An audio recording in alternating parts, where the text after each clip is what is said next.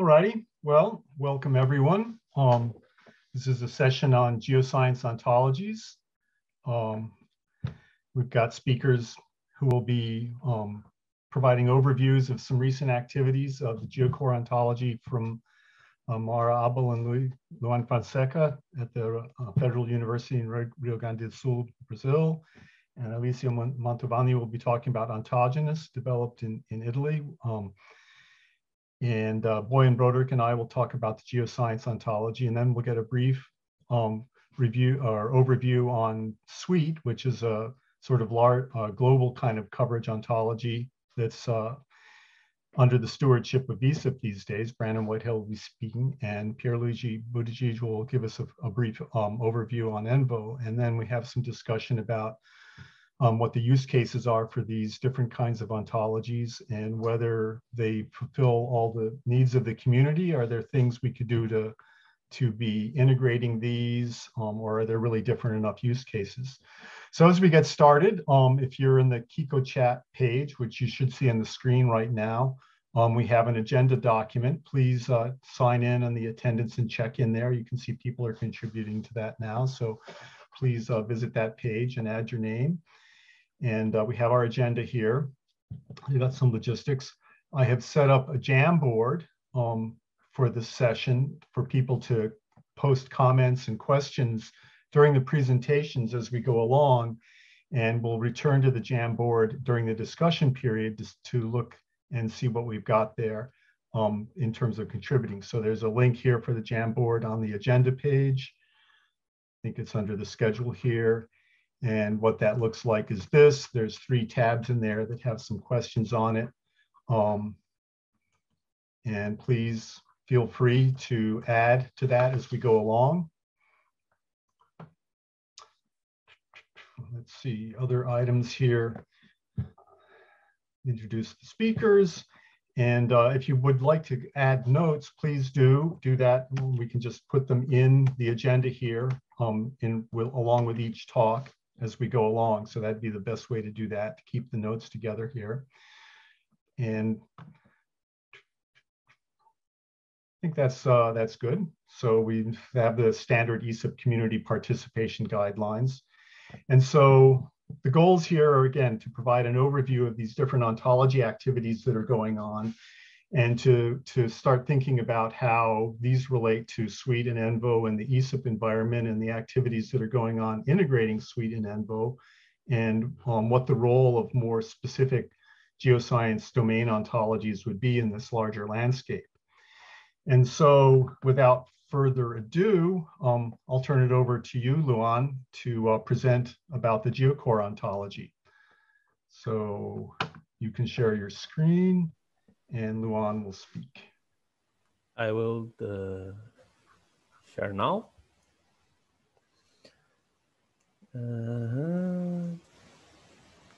Can you see it?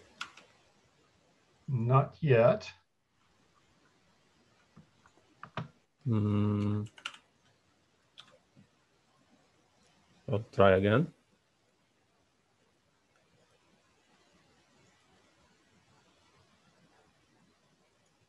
There we go. Okay. Can you see it full screen now? All good. Okay, so I will start. My name is Luan Fonseca Garcia. I work at the Informatics Institute at the Federal University of Rio Grande do Sul, Brazil. And I'm going to present here the GeoCore ontology, a core ontology for geological knowledge description. This is a work in collaboration with Professor Marabel and Professor Michel Perrin. So GeoCore ontology is a core ontology for geology. So it has a strong philosophical background during its development. It's based on the basic formal ontology. So we use the basic formal ontology as a top-level ontology. And its idea is its main goal is to facilitate ontology development and ontology integration in the domain of geoscience. And when developing a GeoCore, we had two very important aspects that we took in consideration. The first one is regarding our philosophical assumptions. So we adopt here a philosophical realistic view, where the entities we consider here and the properties that characterize them, they exist independently of any honest belief, linguistic practice, conceptual views, descriptions, interpretation, or anything like that. And the second one is a constitution view, which is a metaphysical view that accepts the possibility of existing two different material objects at the same place at the same time, if they are holding a relation of constitution. And this will be more clear in the next slides.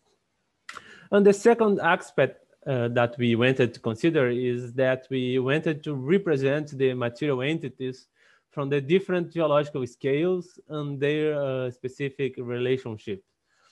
So we wanted to represent entities ranging from the scale of scanning electron microscopes, so micrometers, to the scale of basins and continents, so having 1,000 of kilometers of size. And we can see here also that we wanted to deal with the plurality of entities and the scale. And that's why, for instance, in this outcrop picture here, we have a lithological unit.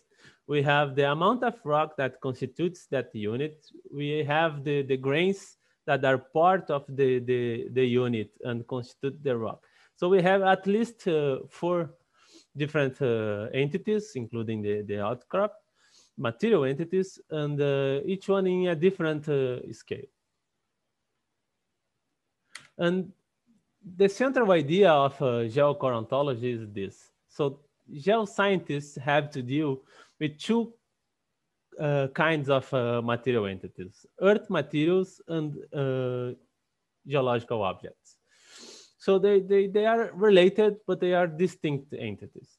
Earth materials refers to those naturally occurring materials that we can find on Earth. So they can be solids or fluids like this petroleum or rocks, and they have no unifying criteria for their parts. So thus they are not necessarily maximally self-connected, especially speaking. And on the other hand, we have the geological objects, which are 3D objects with definite boundaries and a clear unifying criteria for its parts. And they are constituted by earth materials, while we can only see in nature earth materials when they are constituting objects. And this separation of the matter from the object, for us, it is important because it is what allows us to analyze and extrapolate properties of the rock independently from the properties of the object that it is constituting. And both earth material and geological objects, they are generated by geological processes. So this is what differentiates a geological object from an engineering artifact that is constructed by manhand. So this is the core idea of GeoCore. And we also deal with geological time here. So both earth material and geological object, they have a geological age. Their geological age is related to some geological time interval, which is the time interval in which the process that generated then occurred. And these intervals, they are related to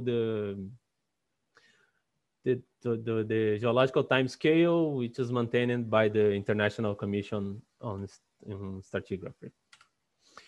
Objects may also be the carrier of geological structures. So we have tectonic structures, sedimentary structures, like in this top figure, we have a tectonic structure of fold.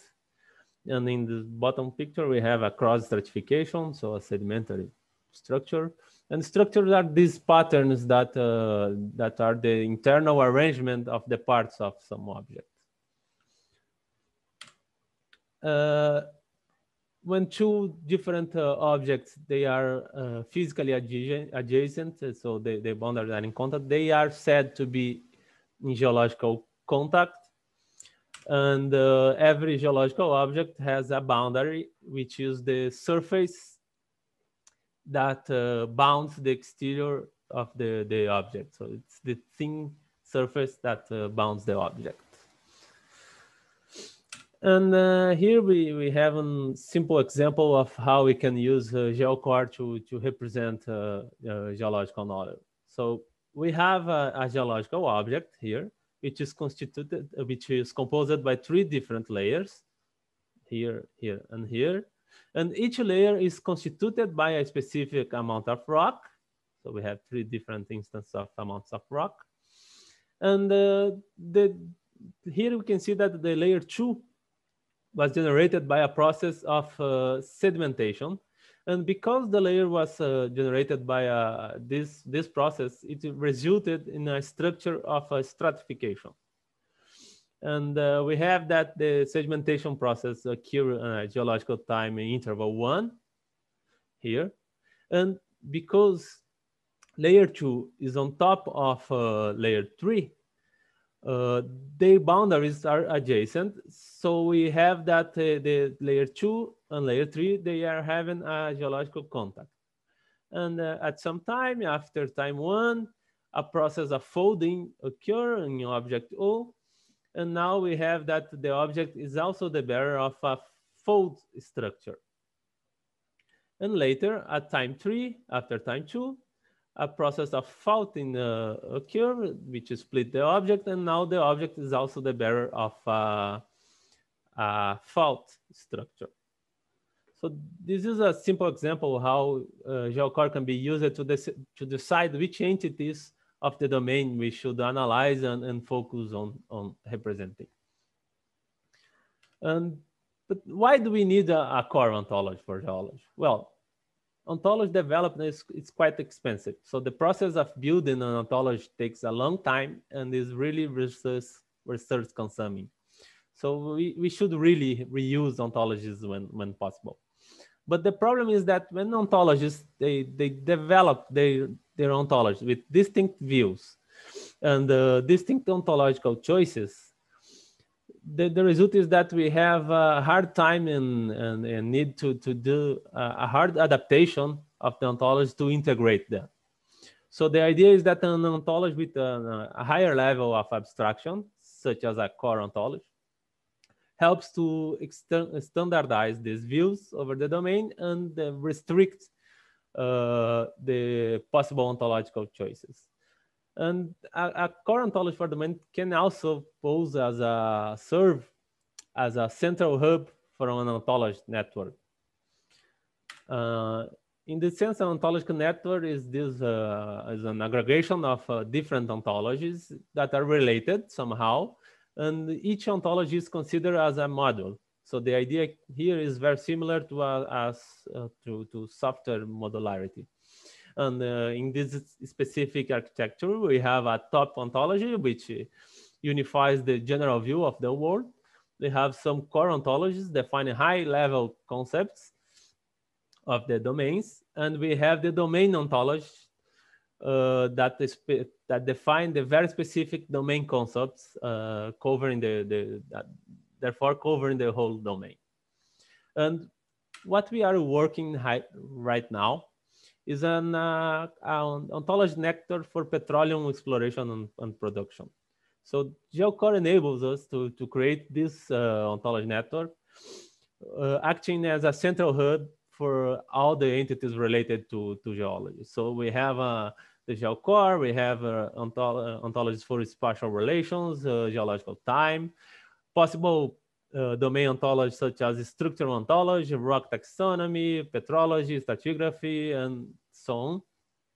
And we also use the information artifact ontology, which is based on BFO, for representing the information artifacts of geology.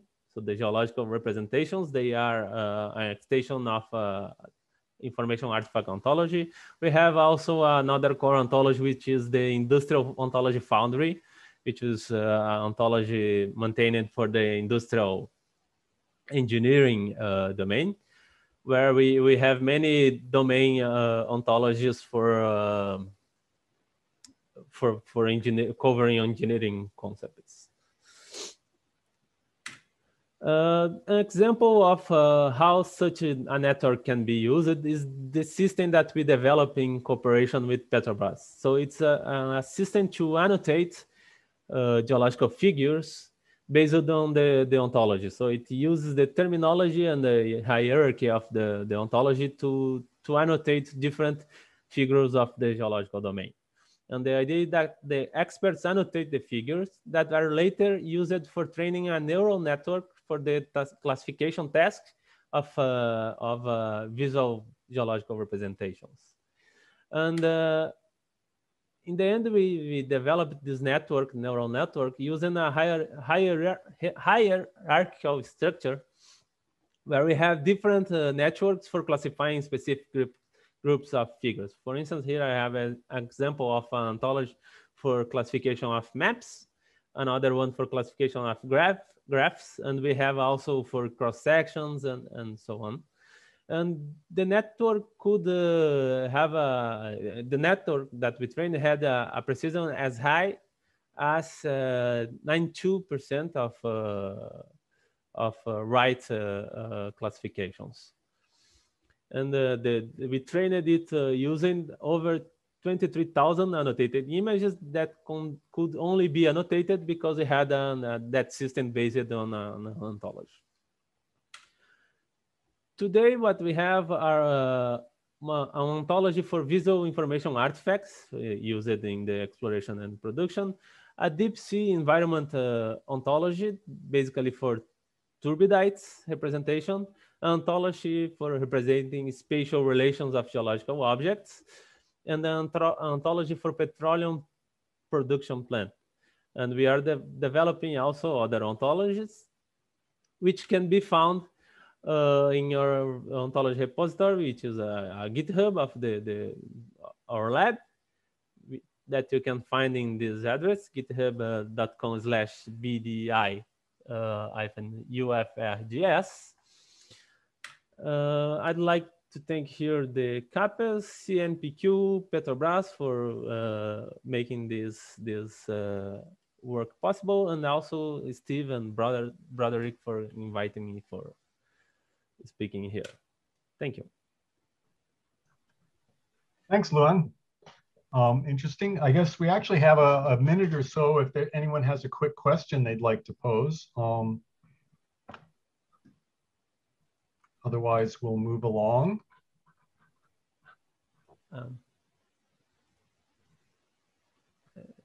All right. So next will be Alicia Mantovani speaking about the geo-ontogenous ontology developed by her team in Italy. And if you could share your screen, over to you, Alicia. Okay, I'll share my screen.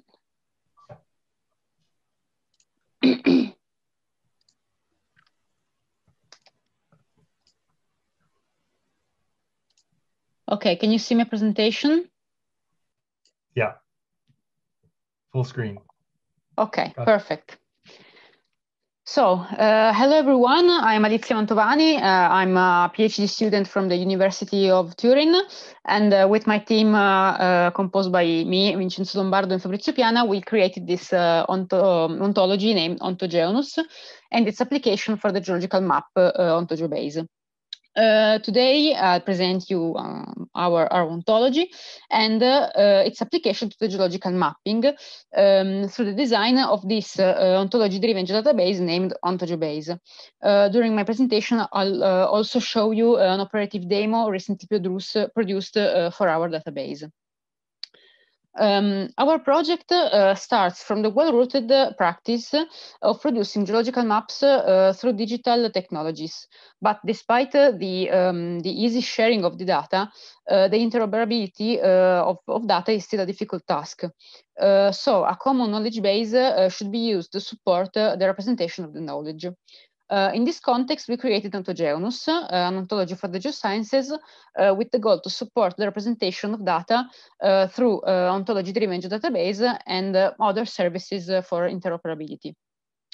OntoGeoNus is a domain ontology that is a model for a specific part of the knowledge, and our domain is, of course, geology, and especially the knowledge for the geological mapping task. So our ontology can support two main tasks. One is the one for the geological mapping, and the other one is the coherent representation of data across different projects. And I'll present to you two examples of ontology-driven data entry forms to collect data for mapping and for collecting data for ornamental stones based on the same concept in order to exploit the already encoded knowledge. The concept present in OntoGeoNus comes from the international standards for geology that are just CGI, GeoScience ML, Inspire, and also Sweet Ontology. This is a very important part of our ontology. Our ontology comes from these standards. It's the encoding of these standards. The main class, for example, of the ontology is the geologic feature that collects all the items that are represented in a geological map, or that have a relation with some geologic history. There is a concept from GeoScience ML where it has four main subclasses, which are geologic unit, geologic structure, geologic event, and geomorphologic features. Their encoding is based on the definition that are provided by the standards. Summarizing, we started from the international standards to create a domain ontology for the geosciences, and we provided some tools for different tasks. One of these is the ontology-driven geodatabase for the standard compliant storing of the geological map data. OntoGeoNus is useful for three main points: the representation of general and specific geologic knowledge, the production of semantic informed geological maps, and for supporting web services for the users. The core of this talk will be to show the application of OntoGeoNus to the geological mapping task, but I'll start from the concept for the encoding of OntoGeoNus itself, and I will conclude with the presentation of some of the web services. The traditional map legend of the non-formal concept map are the first step for the conceptual model of the ontology, and provides the concept to encode. The concepts are organized into taxonomies, comparing the UML schemata by GeoScience ML to the non-formal conceptual model of the map. Once achieved a taxonomy of classes, the further step is to encode the knowledge into a machine-readable language. The first step of this part is to find adequate definition from the authoritative sources. For example, here we use the GeoScience ML and Inspire. GeoScience ML, both the definition, the verbal definition, and the UML schemata. Sometimes we also use CCI vocabularies and Sweet Ontology. Then in the orange table, we see how the definition in natural language are fragmented into simplest concept. Each one of these will be translated in the machine-readable language. For example, the part along which displacement has occurred will become the property as movement with the value true. So every one of these fragments will be translated into the machine-readable language. Then all this fragment will be organized by and/or operator, and we will finally have the axiom, which is this one is an example for the shear displacement structure. Here, all the properties are related by the and operator because they represent condition that must satisfied at the same time. And below we can see the graphic representation where the properties represented by the arrows connect the class, the main class shear displacement structure, to the other classes or values or items. The final product is a taxonomy composed by a chain of subclasses. And in OntoGeoNus, we can say that the taxonomy is very much inspired by the one proposed by GeoScience ML. So The second task, once encoded, an ontology can be applied to many issues in geology. Now we will focus on what concerns the geological mapping task, which is drawing maps and designing a related ontology-driven geodatabase. Our case study leans on the geological map of Piemonte. Here we propose a method to exploit the encoded knowledge for the design of the database. The goal is to describe the items as the standard require. To make this possible, each property of the ontology axiom become a column of the database. Our database, named OntoGeoBase, is a structure as presented here in the right. First, it has a number of tables, each containing all the features of a relevant class. Here we see a table for the lithostratigraphic unit, one for the geologic structure, all containing physical elements that are represented in the map. And here we have a table for the geologic event, which clearly cannot contain physical representable feature, but is very important for a complete description of the items collected here in the other tables. Now we'll see as an example of the design of the database, the table for the geologic structure. Here we can see two examples, one for the shear displacement structure Lacanova fault and one for the contacts S1. In fact, the geologic structure table contains all the geologic structure present in the map. In this case, are a shear displacement structure and a contact. All the tables are organized as presented here. They have three main sections that are the taxonomy columns that represent the classes in which step by step an item can be classified from the larger to the smaller. In the example of the Canova fault, it is the chain of classes from geologic structures to a reverse fault that is here yellow highlighted. Then we have the definitory columns that collect all the properties of the ontology. In this example, it contains all the properties that are necessary to describe all the shear displacement structure, all the contexts, and all of their subclasses. In this picture, we can see the orange highlighted values that are those for the shear displacement structure and the green for the contacts. So here, every property of the ontology becomes a column of the database. Finally, we have the other column sections that collect every other useful information, which, however, is not necessary for the classification of the item. This method makes possible to make explicit all these relations present in the geological map that are implicit and are only represented by graphic conventions. So we can represent in the table everything that is represented by graphic symbols in the map. So in the next slide, I show you an operative filling form for OntoGeoBase. In the previous slides, every property became a column of the database. Here we created a filling form to fill the database in order to make it a little more human friendly. So every property becomes a field to fill. In the red square, there are the information that all the information that is necessary to describe a lithostratigraphic unit. Here there is a collecting form for a lithostratigraphic unit. And every one of this field is an ontogeneous property. However, it is expressed with a label in a human language. For example, the first one, what is the main lithology of the unit, correspond to the property of ontogeneous has lithology. As you can see, almost every field has a drop-down menu, among which it is possible to choose between classes of the ontology or vocabularies or items. For example, the field has lithology, showed before, has the vocabulary simple lithology from CGI.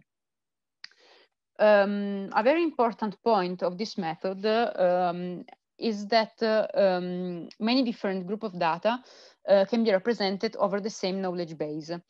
For example, after building this collecting form following the OntoGeoBase structure, we create another filling form for the ornamental stones, also based on the ontogeneous properties.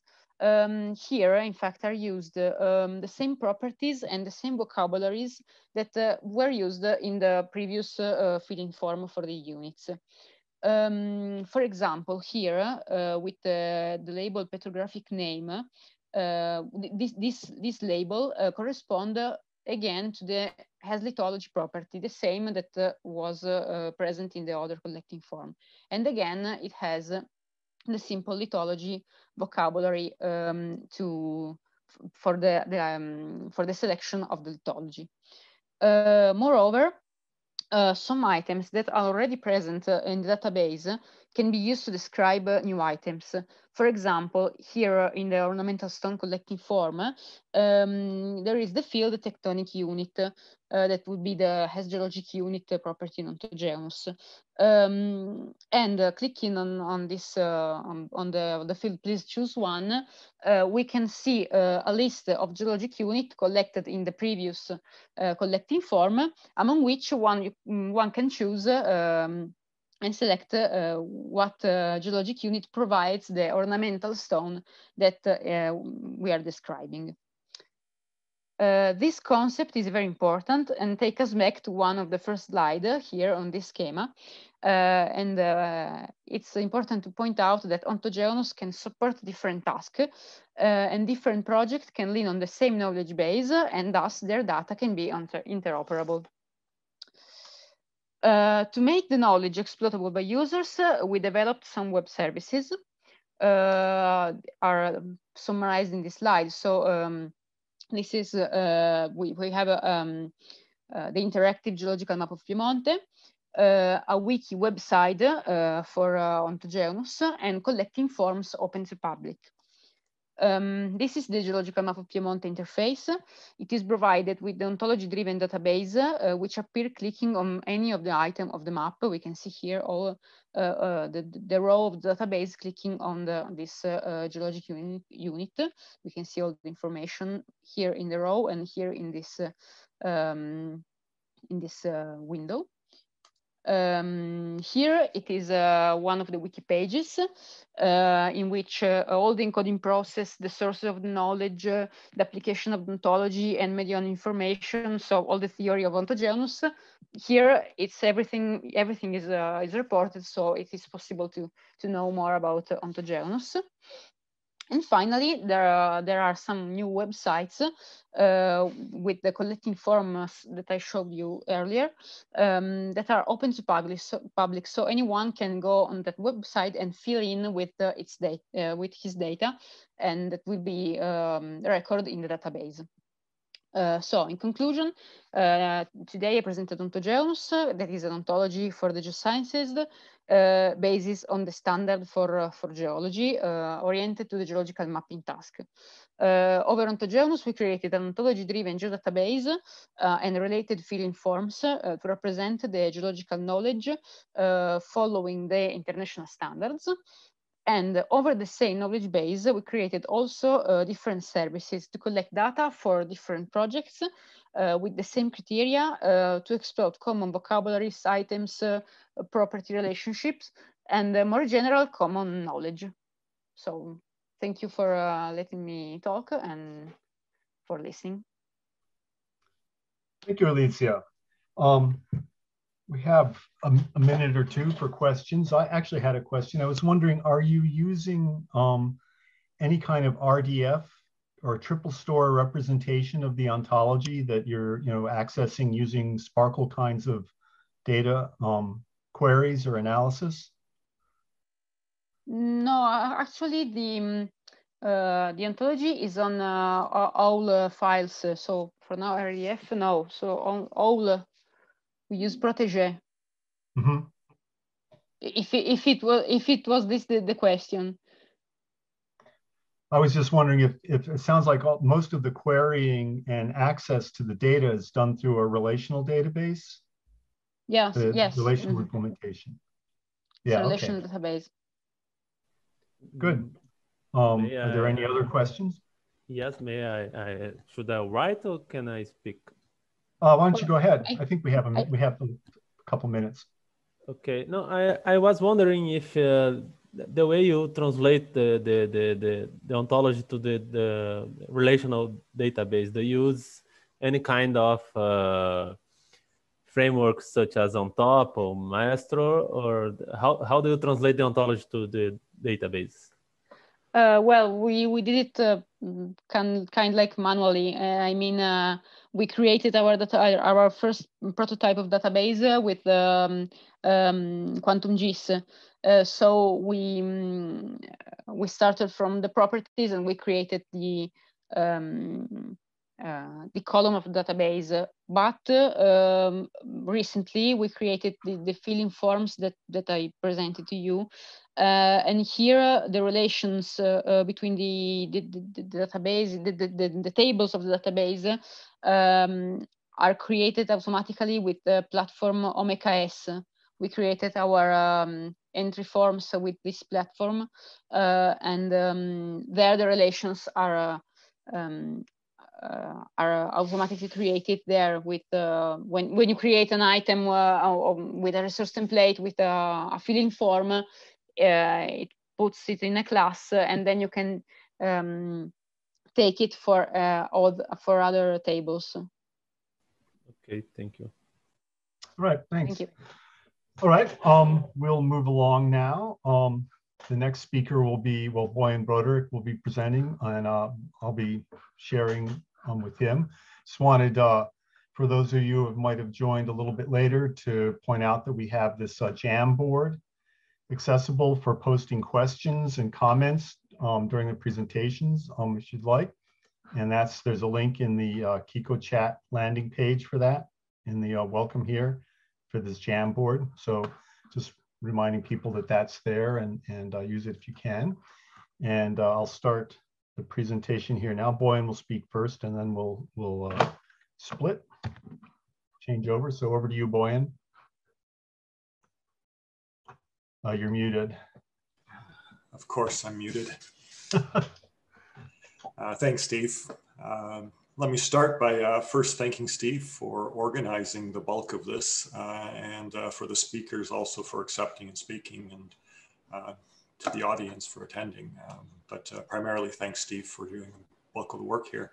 As Steve mentioned, he and I will be splitting this talk down the middle, roughly, and I'm going to start. And speaking about the GeoScience Ontology, or GSO, which we've been developing over the last 3 years or so. The purpose of the ontology is to be able to represent any form of geological knowledge, but a secondary purpose is also more of a research purpose, and that is to investigate deeper ontological and to some degree different ontological analysis of geological entities. So it sort of has two aspects. One is a practical aspect, and another is more exploratory aspect. Next slide, Steve. Oh, next slide, Steve. There we go. The activity itself is housed within a research project called the Loop 3D project, which intends to develop new algorithms for 3D modeling in the geosciences. Part of that project is an endeavor to increase the amount of knowledge content used by 3D modeling tools, which requires a geological knowledge manager. So the part of the project that we're intimately involved in is developing a generic geoscience knowledge manager. As part of that, for structuring the knowledge, we determined the geoscience ontology was required. So GSO actually is housed in this research activity. It has participants from North America, Australia, and Europe. Next slide, Steve. Although probably needless to say to this crowd, the notion of adding more knowledge to a geoscience computing environment requires two things, particularly if we want to make it expandable enough to deal with the wide variety of things across the domain. One is a series of framework concepts at various levels of depth and detail. The second is a language to encode both those concepts and instances of those concepts which can describe real-world earth science situations. So the GSO encompasses both of those, and you can see examples of that on the screen here with the encoding on the right in turtle format of OWL RDF. Next slide, Steve.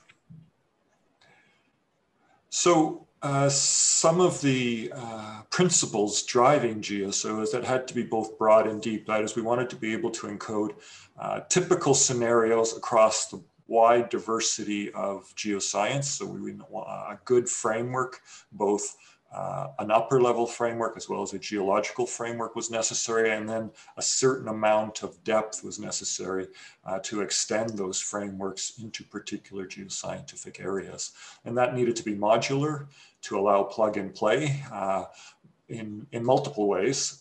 First of all, simply being able to extend a core framework, but secondly, for having different interpretations potentially and different applications for different systems. So we might have the same idea interpreted differently in different modules, or for instance, have more detail in some specific pieces of knowledge for particular computing environments, my system versus your system, for example. So that led to a GitHub environment, analysis using top-level ontological foundational concepts, first-order logic, some of it expressed in UML, and then encoded in OWL with various tools, including TopRate and Protege, and then applied to examples. And we're currently in the testing and implementation phase for incorporating this knowledge into a broader knowledge framework and platform. Okay, Steve, next slide. I should add before we move on that the work is also, an extension of both standards efforts under GeoSciML particularly influenced, but also work that's been going on in some upper level ontologies. And the idea was to be able to merge some new ideas within upper level ontologies to our needs for geoscience. And that work actually started over 10 years ago and then was paused for quite a while. So the genesis of GSO actually exists in the early 2000s, but it was on pause for maybe a good decade and then picked up again a few years ago. And it's led to this modular organization, very similar to what Luan talked about, in a three-layer structure with a foundational layer of things that apply to any domain, core concepts for geology, and then more detailed areas of geology that ideally are modularized and can be swapped in and out as required. And in fact, the overall organization and many of the concepts are very similar to GeoCore, but there's also some significant differences in interpretation of some of the basic ideas. But the overall fit is quite similar. If we can go to the next slide, Steve. So to give you a sense of the size of things, in these three layers, we have the foundational layer, which is core concepts and is about 100 classes and 1,000 axioms used to represent it. Whereas the geological layer adds about 40 more classes and a few hundred more axioms to represent that. But then the core modules, and you can see there are over 30 modules to deal with things like different geological properties, minerals, materials, rock types, settings, types of structures, and so on. And the count for the classes here goes up to almost 7,000, where several thousand of those are just different mineral species, for example. So the over 30 modules have roughly 7,000 different types within them and over 120,000 different axioms. That's okay, Steve. Next slide. Just to give you a sense of some of the thinking then for the core objects, one of the things, or core types, one of the things that we distinguish, for example, is similar to a little to what Luan was describing, is geological objects from materials, and then within geological objects, particularly looking at some core distinctions between objects like boulders and crystals that are specific and can be placed in one location and another without losing identity. A particular boulder would still be a boulder, would still be the same boulder if it was on Mars, whereas a geological unit isn't necessarily like that. A formation, for example, if it was taken out of its stratigraphic column and put into a different column, might actually be called most likely a different formation because it's contextually oriented. So, we differentiate in terms of some of the ontological analysis between things that are contextual and unfragmented and things that are fragmented and contextual. Similar lines of thinking, next slide, apply to geological structures, which are seen as dependent entities that are dependent on multiple things, including hosts on the one hand and things that form their parts on the other hand. So the relation between the hosts and the parts is what causes a geological structure to emerge. So geological structures are these nebulous things that are derived from relations between rock bodies and possibly other things, such as a contact being a surface related to two host rock bodies, and a fault being a displacement perhaps along that surface. And then this has been taken into account to develop essentially a whole theory of how different geological structures interact within the ontology. Next slide, Steve. And I believe I'll hand over to you. All righty. So dealing with geologic time is an interesting problem. And again, in the analysis we've done, we've come to the conclusion that geologic time entities are also features in the sense that Boyan was talking about, in that they're dependent, in that a geologic date is not just a numerical coordinate in a timeline, but is dependent on something in the rock record in the Earth. So there's a geologic time boundary as a contact between units, and then we try to estimate what the temporal coordinate of that would be. And so we have these geologic time boundaries and time intervals that are, in the generic sense, this is where we have the time scale is really basically in the generic sense just defines a topology where we have these different named eras, and the topology defines the sequence of those and the parts. But in order to really anchor those to specific temporal positions, they have to be tied to the rock record. And that the binding between the concept of this time topology and the rock record has evolved over time from the initial definitions of these ages back in the 1800s to the more recent, since about 1970, when things started to be defined based on GSSPs and had become a lot more firmly anchored in specific places in the rock body and much more stable. So this time scale has evolved over time, and the structure we've developed for representing the time scale is designed to account for this evolution of thinking about the binding between the topologic units and the rock record as temporal features. So there's a set of relationships that are based on the Allen relations, if you're familiar with the temporal relations, but also dealing with relations not just between intervals, but between intervals and instance to express all the possible temporal relations between the geologic things we're interested in. So then in the examples we've developed, check the time here. What we've done is started with some cross sections for some basic geologic relations. So in this example here, there's a lot of relationships here, but what we're looking at is this green unit in the middle. It's the JS, Jurassic Formation. And it has two parts, an upper part and a lower part. And you can see then in the encoding using the ontology, it's classified as a formation. The material object, the formation, occupies time directly. So the age of the formation is based on its participation in the event of its deposition. So that's why we say it occupies time indirectly. So a rock body doesn't have an age. What has a temporal location are the events that have affected that rock body. So in the case of sedimentary units, the event we're usually interested in is its deposition, but there might be other things like with the age of, it's when the diagenesis occurred, when it was buried, when it was uplifted, if it was metamorphosed. So when we talk about the age of a unit, we might be interested in any of those events in its history. And that's why these geologic units occupy time indirectly. So it has part relationships with the upper and lower parts, which are also rock bodies and have their own descriptions. But also the contacts of the unit, the base and the top, the boundaries of the unit are also part of the rock body.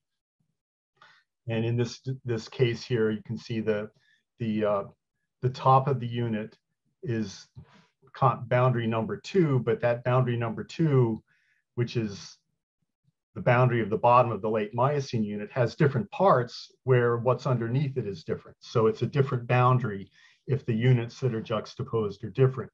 So that can be represented as the boundary having parts itself. And then we have a way of assigning qualities, and the qualities are done basically through a quality property where we have different vocabularies of properties that can be used, and values can be assigned depending on the kind of property and whether there are numeric values or categorical values. So the time scale is represented in a pattern that's based on AL time and the work that I've done with Simon Cox on the time scale, where we have the temporal relations and the time topology, and then the association between a specific geologic time unit in a specific time scale that is bounded by, it starts with the base of the unit, and that base of the unit has a part which is the stratigraphic binding of that unit with a stratigraphic point, this base of the Jurassic stratigraphic point. And then there are estimations of the temporal coordinate for that stratigraphic point, which are shown in the time scale with these numeric ages. And these things can change over time.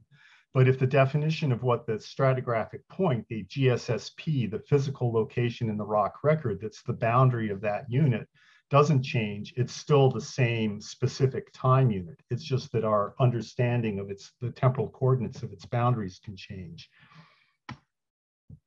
We can also represent more complicated structures here, where let's say we have a tilted early Miocene sedimentary unit. So there's a sedimentation event when it was deposited, and it has various processes that are the constituents of that event. So events have processes that are constituents of that event. So debris flow deposition, mass wasting deposition. The event occupies time directly. And that event then is described somewhere else. It might have time coordinates. It starts and finishes with some other events. So there's relationships between events that we can represent. And then those events can be associated with temporal coordinates, which are not actually encoded in this example here. So it provides a fairly rich way to represent it. We've tested this with complex structures, also with representing stratigraphic columns. And we've worked with the Isle of Wight and stratigraphic columns in British Columbia. So that's a brief flash on some of what we've been doing with this. There's some links here in the last one, but the next steps here, we're working on testing this and integrating with the 3D modeling code they're working on in the Loop 3D project to encode the information from the maps and use that as constraints on implicit 3D model generation. So that's the story there. I'm out of time and I'll step up. Let's see. Has Brandon joined us? Are you there, Brandon? Let's see. Yes, I'm here. Oh, good. Can you hear okay. Me? Yeah. Wonderful. And so Brandon was going to give us a brief overview of Suite. And do you want to share your screen, Brandon? Yeah. Okay. We're in. All right. Thanks. Over to you. Yeah. This is sort of an overview. Just perhaps an update, I think, on what's been going on with the ESIP, the Semantic Technologies Committee, and Suite in general. So hopefully this will be quick and we can move to the discussion portion. So just a little bit of context and background around Suite. I'm assuming most of you in the session will know what it is, but to further the background a bit, it was developed at NASA JPL during the early part of the century. That covered versions 1 to 2, essentially. And in 2017, it was released to the public domain, and then migrated over to GitHub, Git repository, which is hosted by ESIP. And since then, I think a large contingent of the people looking after it have been part of the ESIP's Semantic Technologies Committee. There are others as well, but I think they just generally sort of look after it. And in recent months, we've been talking about, there's been a group talking about what's the direction. So now that since 2017, and it had, Suite had sat sort of untouched for a few years, if I recall correctly. So now that we've sort of dusted it off and kicked the rust off of it, now where are we going to go with Suite? What does it need? Or how do we want to further development? And so just looking broadly, we're looking at, well, what does it have and what does it need? So it's, as anybody who's ever looked at it, it's got a broad coverage, right? So currently we've got on the order of 11,000 concepts broken into 225 separate ontologies or ontology files. You can load it all as one massive structure, or you can work on modules individually. And I'll share this is an image that used to be on the homepage when it was with NASA, and we've just sort of kept it around just to help illustrate the ways that it is broken up. So it's sort of matter, realm, there's sort of logical divisions, if you like. And one of the other, I think, positives around Suite at present is having dereferenceable URI. So some of the infrastructure components, being able to, hit, if we go to Holocene through a browser, we can go and see what is composed, or if there were a definition, it would be in there. Or if you wanted to look at the ontology in a payload instead of looking at the turtle file. So we've got some sort of technical back end set up. It's also hosted by ESIP's Community Ontology Repository. So there are links here. I'll post the slides after the session if you are interested. And the Ontology Repository hosts Suite as well as loads of other ontologies that people have uploaded. It also provides a Sparkle endpoint, which means we can interact with it programmatically. There's also a YADSGUI interface if you're interested in interacting through the browser. It's also openly available. It's community owned and driven. ESIP's hosting it, but they really just are sort of providing the tech, and the community sort of drives where it's going. And it's been around for a long time, so it's well known. And you could also make the argument that those are negatives. But anyway, so areas where we found that it needs improvement. Now, this is just us sort of looking at it, trying to be objective. This definitely has inconsistent coverage. You'll find areas where it sort of runs, the depth is not more consistent, but there's more depth to the structure. There are properties, there are object properties, data type properties, and there are other areas where it's just basically a class, and there may be no hierarchy at all. So yeah, the way it's organized is not always intuitive, and working with the whole thing is becoming, well, not unmanageable, but there's quite a bit of grunt to it now, and just in terms of the overall number of concepts and how it's structured. And then the fact that we don't have we have very few concept definitions. So we've recently brought up some of the RDFS comments that were clipped off because they weren't there was no citation other than having a Wikipedia tag. So we brought those up in an effort to look into running some low-level NLP diagnostics and scripts to try and use that for matching concepts and their RDFS comments with other classes or concepts and their definitions as a way to sort of, as a automated filter. But currently that's an area that's definitely lacking. And also then documentation and of course funding, that's a constant thing that we're looking into. So when Steve asked about Suite and if somebody would represent, come and talk about it, one of the things that you mentioned was use cases. And that's one area that it's difficult to pin down. And generally speaking, it's the same sort of use cases that you find just generally with like semantic web and ontologies. It's about discovery, data integration, annotation, and point being that it seems that a lot there's sort of a lot of different perspectives, and I'm not sure if there's one direction that is most apparent or that the community is really driving towards. Seems to be, you know, everybody kind of has their own way they want to use it, more or less. So, So one of the ways forward that we've been discussing was a proposal around using Suite as a hub for definitions. And this sort of centered around one of the areas that has been coming up with the lack of conceptual alignment, right? So in geoscience domains, and you have terminology or concepts, and lots of people will use them in slightly different ways. And so because there are so many terms in Suite and pulled out of textbooks and so on, we thought the proposal is to add several definitions and try and foster that discussion. So you might have a definition from, let's say, GCMD, or multiple definitions from GCMD, depending on the concept. You might have a definition from the USGS thesaurus.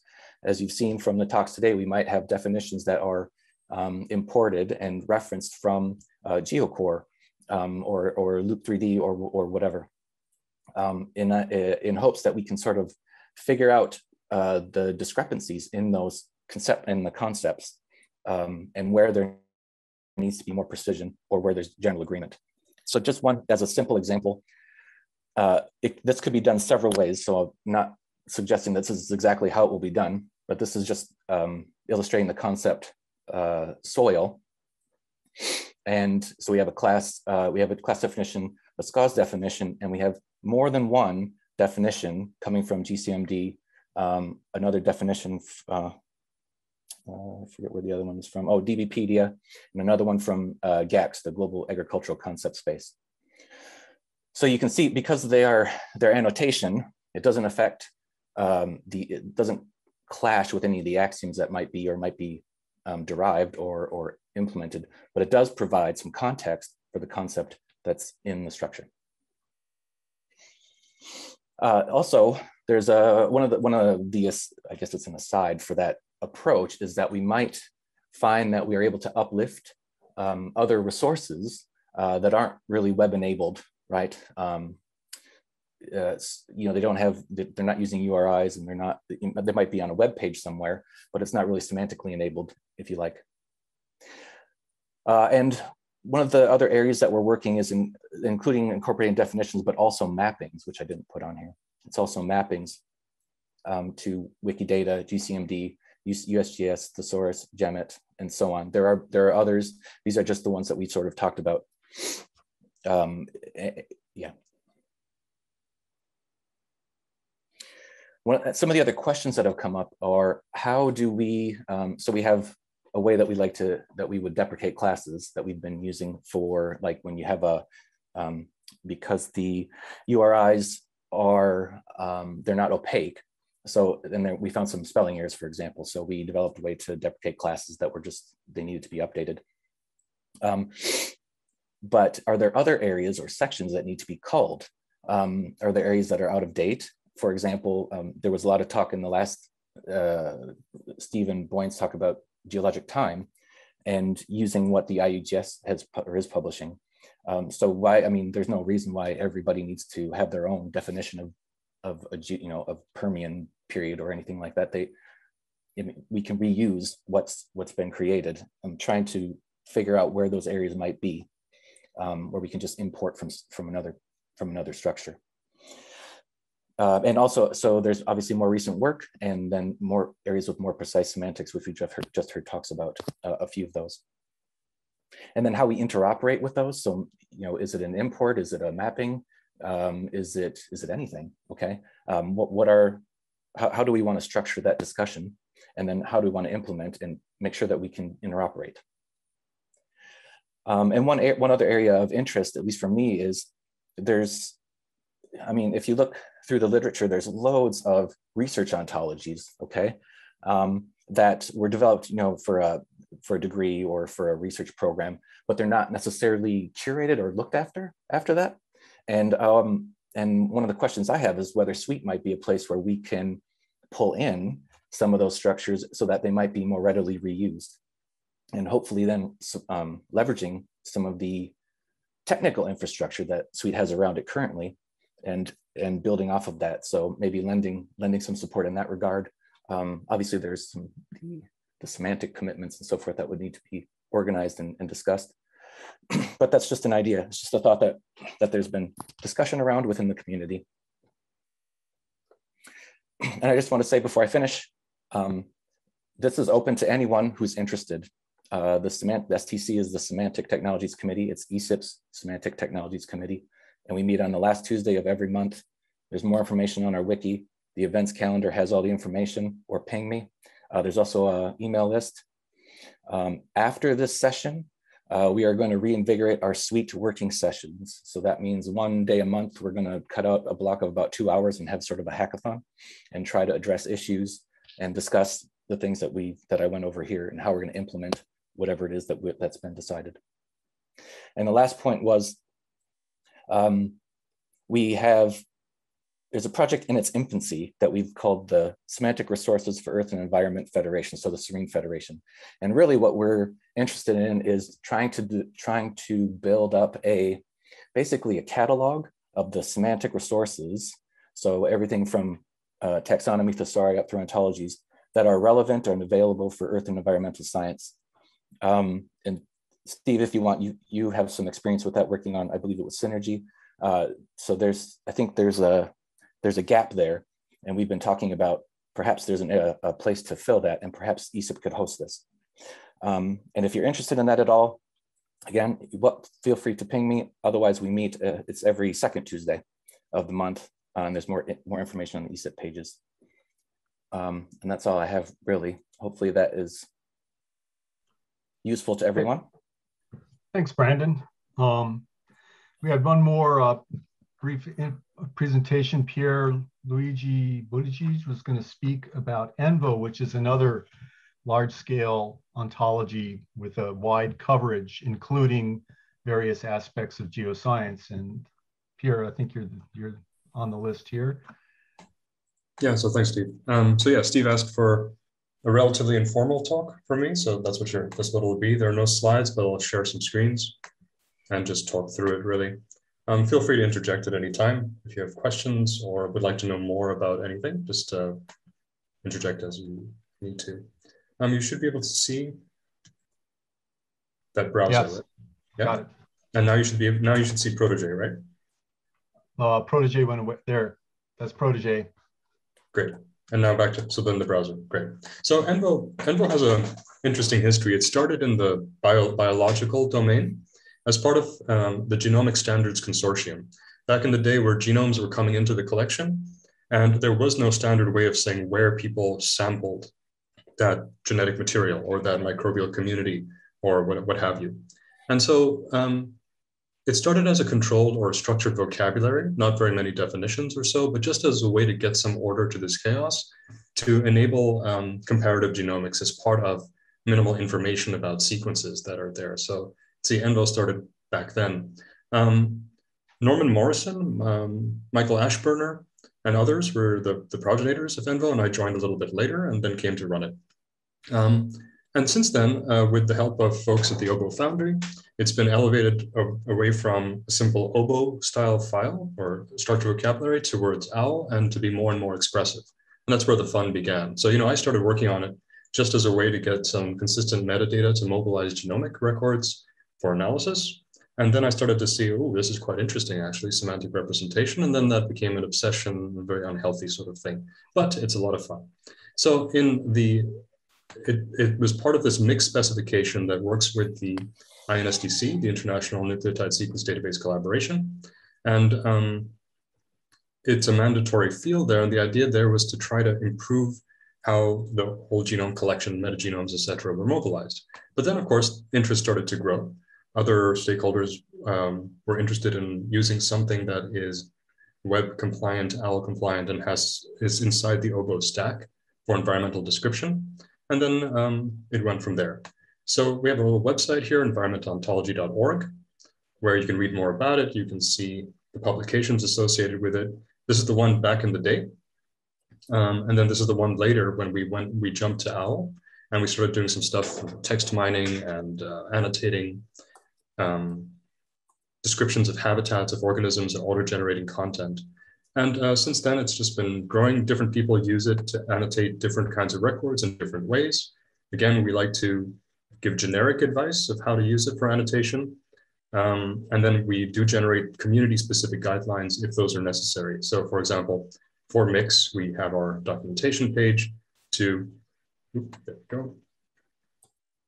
explain how to use it inside the fields, what a good annotation looks like, guidance on how to use things like our biome classifications, then local scale things like actual geological features, and then medium or materials, which then go into things like water or rock, etc. So it's been growing like that, and it's really been a community ontology in the sense that some parts of it are very terse, and some parts of it are very well axiomatized and well defined because we've had experts engage with us and review those parts. And even through ESIP with the semantic harmonization cluster, our cryosphere section got a big upgrade because of that.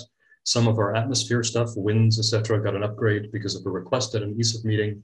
And then we get in different requests. So as I said before, it's part of the OBO Foundry, the OBO Foundry and Library, which has a whole collection of ontologies built on similar principles and aligned to the basic formal ontology, as we saw before. So ENVO is down there. You can then access all of the stuff in the standard OBO format, and we've now just loosened the license to CC0. That's ENVO's entry. You can see some of the usage, some of the products that are out there. There are many more users, of course, but that's just our entry page. And nicely, because the OBO principles, for example, the openness, the format, having functional dereferenceable URIs, versioning of the scope is defined, definitions are written, etc. So it's part of the OBO. Now OBO has a dashboard that automatically checks that all of these principles are met or satisfied. And we have a couple of bugs, but in general, ENVO is looking pretty good. This will be fixed pretty soon. So we like that sort of automated checking of the content of the ontology, because that makes it much more tractable to import and export our content into all of the other ontologies that can read it. And then it becomes reasoned, etc. So that's our GitHub page. That's where all the magic happens. It's, again, a sort of standard OBO technology stack where we have our released products out here in JSON, OBO, and OWL formats. Subsets for people who don't want to deal with the whole ontology. There are a collection of subsets for different things, astronomical body parts, biomes, hazards, etc. Again, these are generated based on community interest, and whoever wants something like that can request a subset or create it themselves. We're trying to document our workflows much more in a much more detailed way on our wiki, so that if anyone wants to understand how ENVO is working or how to add classes to ENVO, Stephen Chong, so one of Mark Schulthauer's postdocs, I trained him up a little bit and he took notes as he did it, and that turned into our documentation, which has been worked on by Kai Blomberg and others. So we hope then people can create pull requests as are needed, which can then be reviewed and merged in there. So we're trying to document much more to make it more workable. Try to organize our workflow into projects based on what the community would like us to work on. One recent one, which we actually completed very quickly, is one PhD student and two master's students working with me and UN Environment, an ontology for plastics, because things that are out there in the plastosphere, and this will be into the SDG reporting frameworks that are coming up in the UN data system. So that's quite fun. It's a good way to get it organized, and that also includes things like our cryosphere work, which is in our semantic harmonization group. A bunch of stuff is still open, but this is where we merged a lot of that content and mapped it to Suite. So that's the important part for interoperability. We try to cross-map wherever possible, working with other developers to make sure that what's expressed in one is expressed in another, maybe slightly differently. Some will be more formal, others will be more relaxed. We try to meet in the middle. And that's how it flows, really. So yeah, that's the code. Pull requests are coming in, and the development happens in our source folder, where we work on our release. These are pre-release versions that where our editors work. There are 22 contributors right now. We hope that number increases. Some, of course, much more active than others. We then mirror other ontologies which we import, and we create our imports here, other OBO ontologies, which we pull in so that we don't duplicate the terms, let's say chemical entities or things inside like foodon. Again, foodon came out of ENVO. We like to give away branches of ENVO to other domain experts that know more about the subject matter. So we had a whole food hierarchy for food environments of microbes that are now run by Damien Dooley and others, the gene ontology, IAO, other ontologies that we import to make sure that we're interoperable. And then we have a series, we have our release history, so our tags. Where are they now? Of course, you can't find them when you're looking for them. They get to go up here.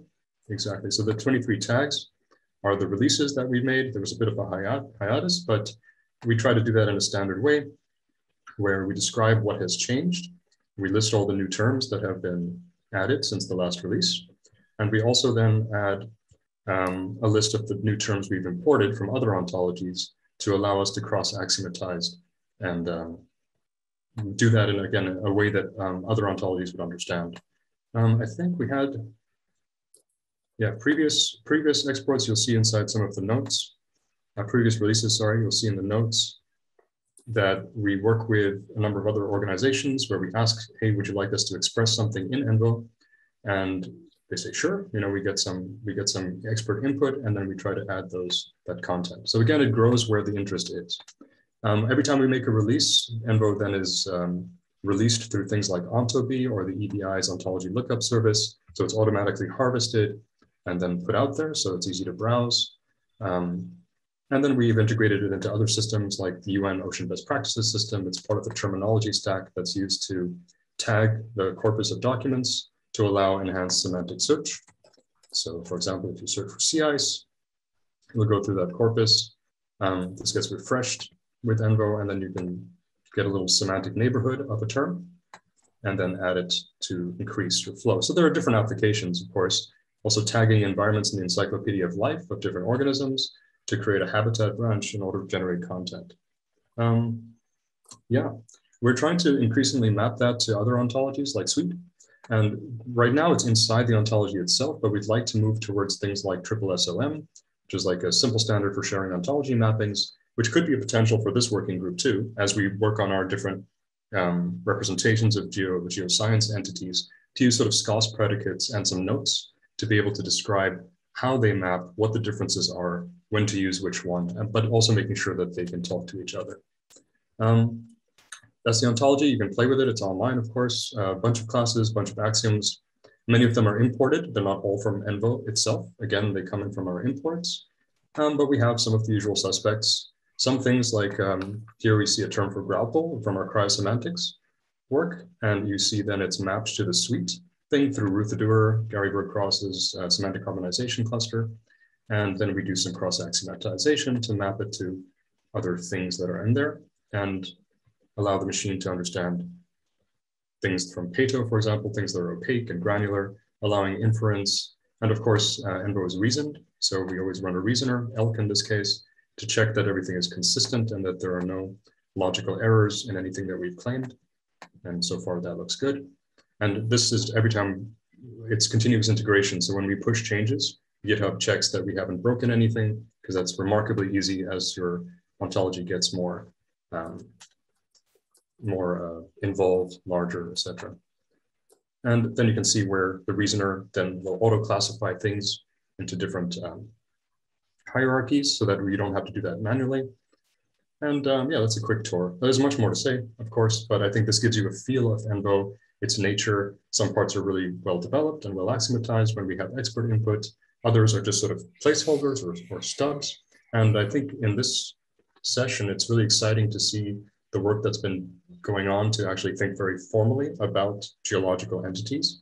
And indeed, if there's a way that we can cross-map and put it into our user space or express it in the semantics that we have going on with the OBO Foundry and cross-map back as we're doing with Suite, I think within the spirit of Serene, this federation of semantic resources, we're getting closer to this like multi-perspective, multi-user environment. It kind of connects to what's on the Jamboards. I don't think you can necessarily have too many geoscience ontologies if they're doing different things, but the important thing is that they're all talking to each other, interoperating, and are being co-developed. So I'll stop there, I think.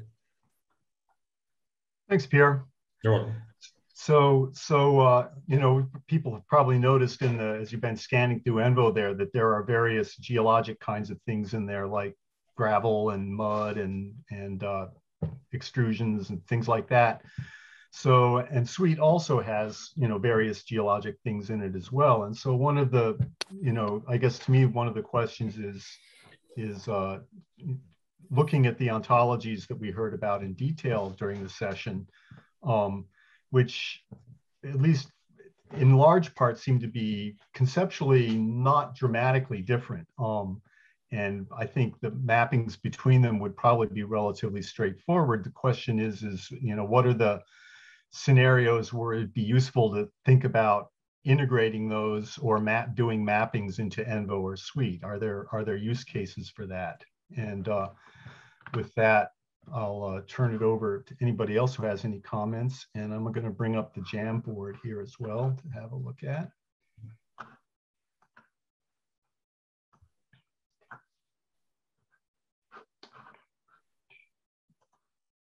Does anybody else have any comments? So it would be helpful. So I think the idea of SWEET is kind of a crossroads, a cross-reference between these various resources seems like it might be a useful approach. I guess another question that strikes me that's probably more a conversation between the GeoScience ontology and GeoCore and GeoOntogenous is there really a useful to think about trying to harmonize those?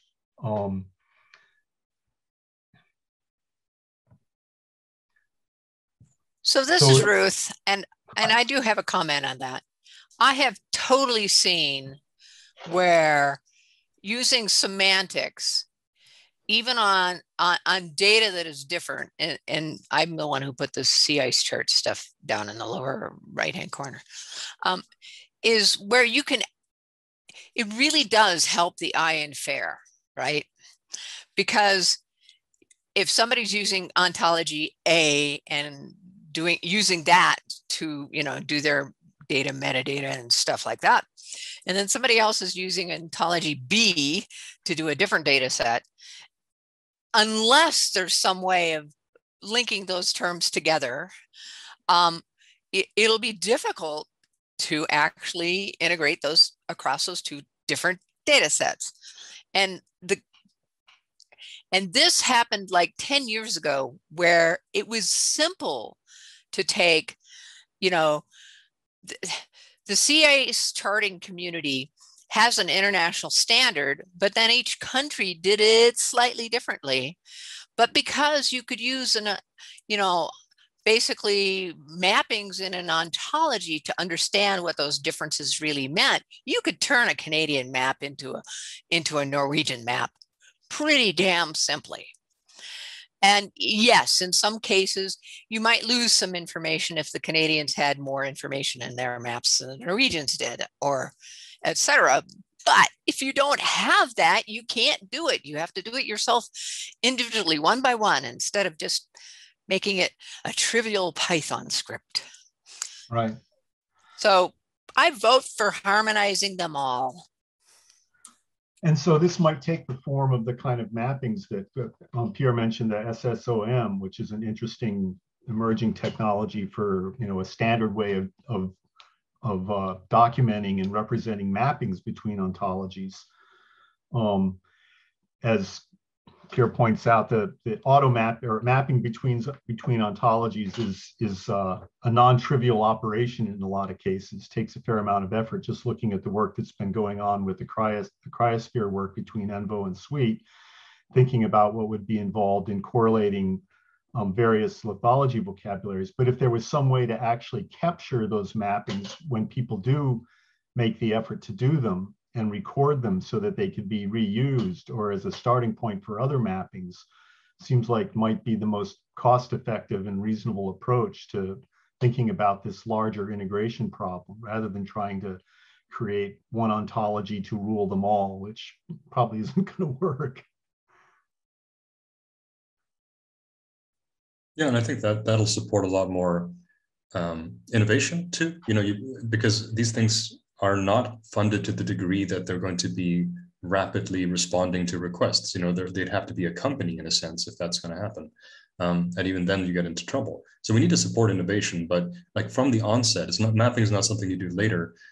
But what we've discovered in the semantic harmonization cluster is that if you get the domain experts in the room when you're doing some of the mapping and you've articulated the actual knowledge well, it anchors all of the other or all of the ontologies that are being mapped, because, okay, they may have their own formalisms, their own approaches, but at least they're talking about more or less the same knowledge. That helps a great deal. I think we saw that with Ruth's cryosphere glossary harmonization, and what we are moving on to next, disasters, hazards, etc.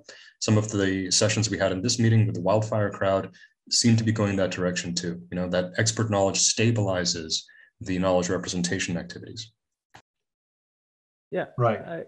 I kind of agree with brother, and I see another benefit is that depending on how explicit is the ontology, even if the expert doesn't really agree, at least we have that explicitly implemented, so we can verify where they disagree and see what we can make to turn it around, which is. I don't know if you have the same saying, but here in Brazil, we have a saying that 3 geologists in a room, you have 3 different interpretations. And this is kind of the same with the ontologists, to be honest. Well, and we had that issue in the cryospheric terms as well, depending on what sub-community you belong to. Words like thermokarst might be a process or it might be a landform. But with the harmonization process, one could say that there is a thermokarst process and there is a thermokarst landform. Which one do you want? But until you have that explicitly put somewhere, you know, you can have people talking across each other all over the place. Exactly. So if we started generating these mappings, is there a way to persist them, let's say, with a community ontology repository? Can that handle things like mappings? I'm not familiar enough with what the possibilities are there. Well, I can't answer about the possibilities, Steve. It's Boyan speaking, but I do think that for some of the heavyweight ontologies where the differences are really, you know, in some fundamental aspects of how they're understood, the mapping would have to, would not be a simple one. It would be something like, well, these 2 things have different interpretations for the same thing in reality. And you know, those things exist, but they're a little more complex to put forward. So, you know, anything that would involve mappings and harmonization would have to be able to essentially account for multiple interpretations, which in my experience is a good thing to do, but also difficult. Yeah, well, you are right that there might be different, let's say, philosophical views over the same entities. But again, the benefit is that at least you know that you have this difference. The worst case scenario is that you don't know, but you just assume that you have the same understanding of reality, and then you integrate the data and something not expected. Oh, I agree. If those differences could be clarified, it would be very valuable. I'm just saying the degree to which they can be clarified right now, I'm uncertain about. But you know, that doesn't mean we shouldn't try and do it. For example. Yeah, no. I know. It's a hard problem. That's all. Yes. I think we're at the stage where, you know, there's been some candidates that have been developing, and it will take a little bit of time to understand their differences and, you know, what the best use cases are, which will lead to better harmonization and mapping. So it's probably still a bit early days, but definitely the direction that it should go. Well, good.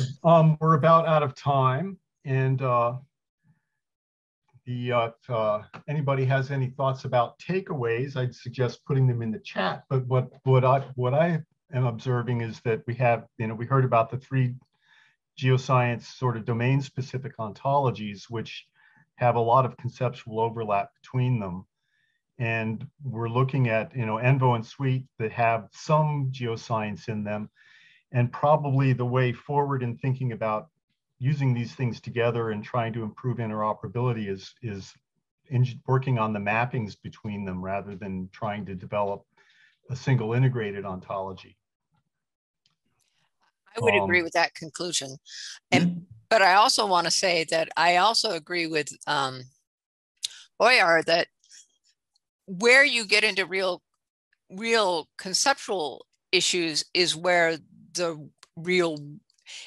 worldviews vary a lot. For example, I worked with the Exchange for Local Observations and Knowledge of the Arctic, and you can even the way that, for example, an Inuit person thinks about sea ice and the way NOAA operator thinks about sea ice, unless those were the same people, of course, is very different because sea ice is basically means a livelihood for one group, and in the other case maybe it's something interesting about weather and shipping, but the worldviews differ. But on the other hand, you can at least document those differences, and that in itself is a useful thing to do because you can discover very interesting and useful things. And in the project I'm thinking about, that really happened,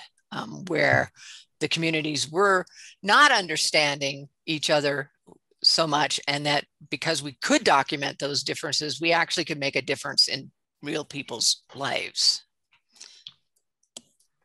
Best possible. If the ontologies are expressive enough or flexible enough, you could probably, they're probably talking about slightly different things anyway, what they include in that linguistic pointer, right? So it's possible to then sort of associate that label with the actual phenomena while still using the same semantic foundation. I think it is a thing. And then Steve, to your point, I think a lot of these won't be integratable in that sense because they're doing different things. And I think that's where the sort of harmonization and mapping across them is so important, because we don't want to lose the stuff that they're doing differently or the models that they're running differently, because they're all bringing value into our collective ontological space here, semantic stack, if you will. But the question is more one of coordination. Can we make sure that it's clear how they differ, when to use which one, where the strengths are, how they can complement each other. If we get that coordination down, I think then we're developing something very powerful. Yes, thank you. Well, with that, I think we're out of time. And so thanks everyone for joining, and especially thanks to Alizia for staying up late, and Brandon for getting up early to join us. Really appreciate it. I guess, Pierre, it's pretty late for you too. So thanks everyone. And with that, we'll sign off, and hope to talk to you all again soon. Thanks, Steve. All right.